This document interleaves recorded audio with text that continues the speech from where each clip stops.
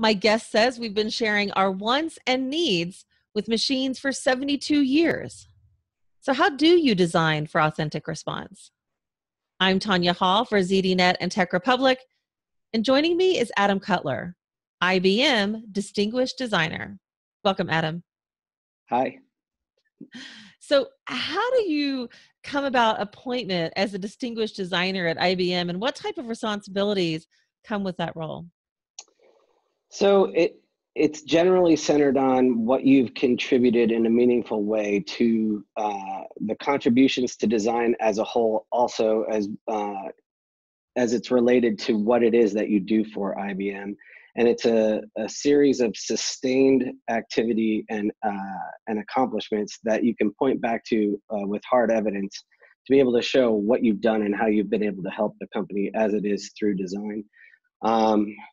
The appointment is not an easy one. It's maybe one of the hardest things I've been through in my design career, but I'm extremely proud to be one of the first three.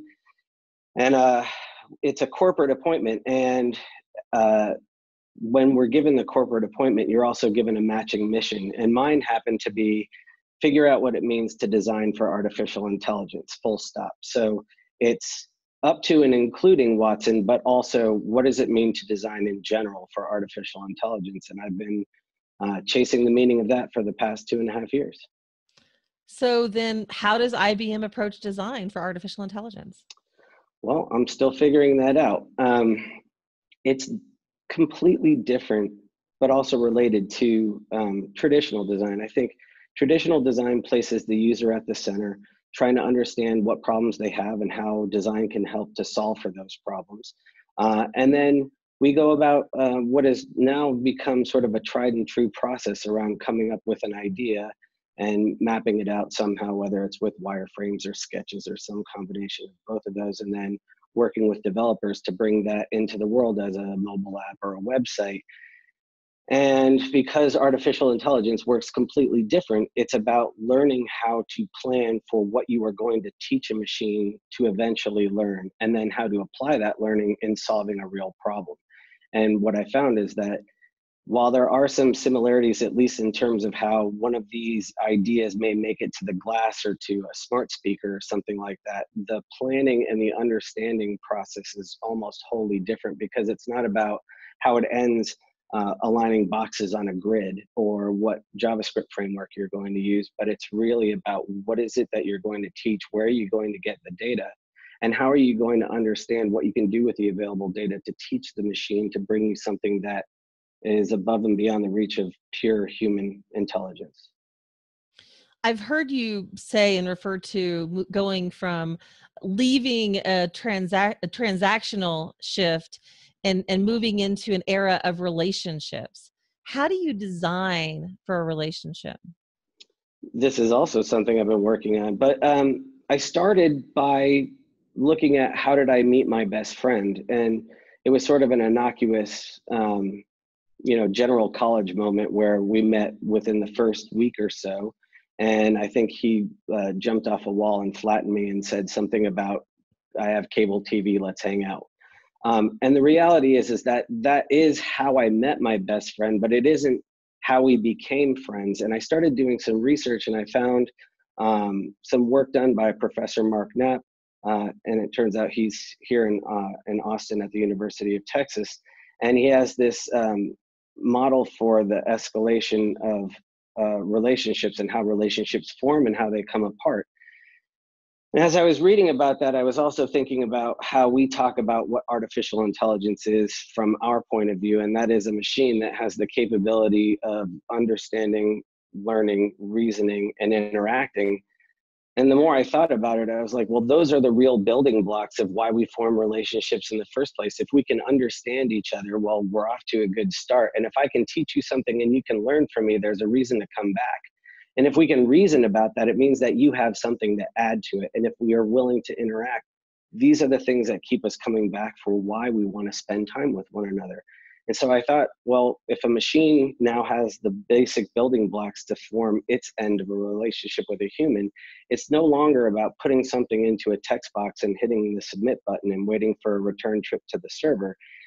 it's about what can we do with one another to help the human be the best version of themselves. And that's really the relationship that I want to focus on when it comes to how do humans and machines form this lasting relationship. What are the challenges in getting past an initial interaction relationship, and why aren't we getting any further in the design and the development? Well, as much as all the different marketing machines around would have you believe, artificial intelligence is not easy to work with. It is in some respects like parenting a toddler that you have to teach. And just because you've taught it something doesn't mean that it understands right away, and that it has to puzzle its way through what it is that you're trying to teach it. In some cases, I've seen it in just some of my experiments that it seems to be understanding what it is that you're trying to teach it. And then you come back the next day and somehow it's lost a step. It's not getting what you were explaining to it.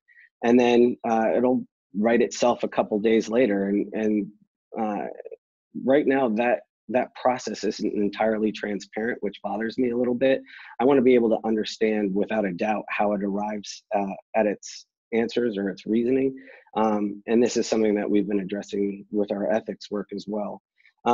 But I think mostly it's because people haven't figured out how they want the answers to manifest, meaning a machine can reason through a problem, and yet what it returns back is something like a confidence score and perhaps a passage of text that goes with it.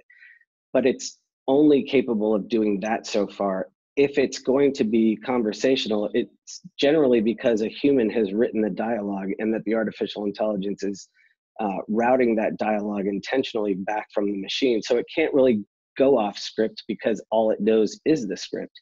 And this is something that we were super excited about with Project Debater out of IBM Research, where it happens to be in debate format, but it is formulating its own responses in a 4-minute debate response. And that is something to me, which is highly encouraging, is that it's simply going through the corpus of what it knows, and it puts its own argument together at the end of it without having human writers involved, which to me, this is a turning point for the way that we can start looking at how AI can communicate back with us. We've been sharing our wants and needs with machines for 72 years. Those are your words. Why do you think this is about to change? Well, we're predisposed in that we have this thing called the pathetic fallacy. It's the reason why we name our cars. It's the reason why we beg and plead with some piece of technology to give us 5 more minutes on a battery, or please don't crash because I forgot to save. We as human beings are willing to, and even more than willing, we sort of default to wanting to project personality onto anything.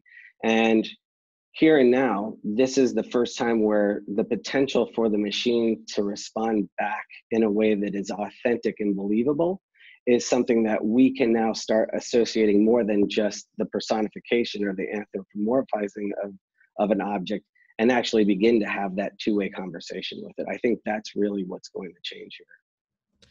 Compassion, warmth, desire, understanding. Can a machine learn these human traits? I mean, can we teach a machine to engage in human-like relationships? I think we can teach a machine these things, but it's the facade of compassion or warmth.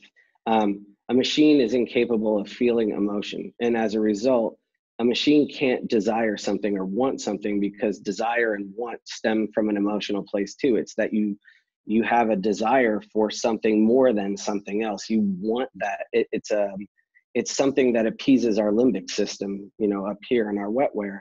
A machine doesn't have that. It doesn't have that intrinsic motivation to say, like, I want to make the user happy.